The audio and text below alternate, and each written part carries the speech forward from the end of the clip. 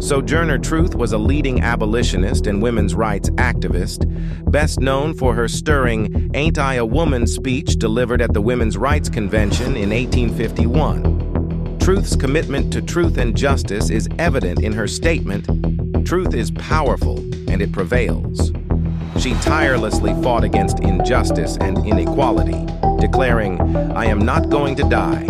I'm going home like a shooting star." Truth's words and actions continue to inspire generations to advocate for equality and human rights. She firmly believed in the importance of humanity and compassion, as seen in her quote, "Religion without humanity is very poor human stuff." These little-known facts are brought to you on Hidden Black History 203.